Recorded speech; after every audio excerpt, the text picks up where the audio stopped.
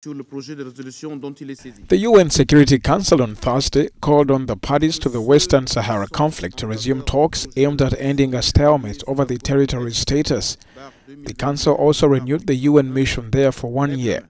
There have been new hostilities between the Polisario Front and Morocco.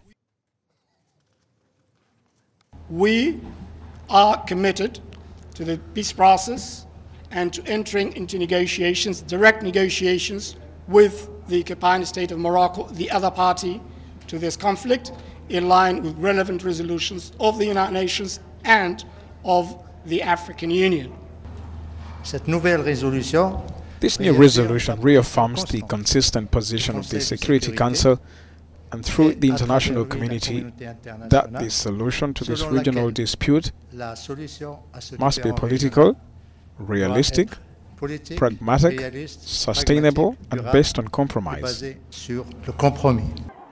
Rabat claims the territory as its own and has proposed limited autonomy in the event of a settlement, but the Polisario Front has demanded total independence.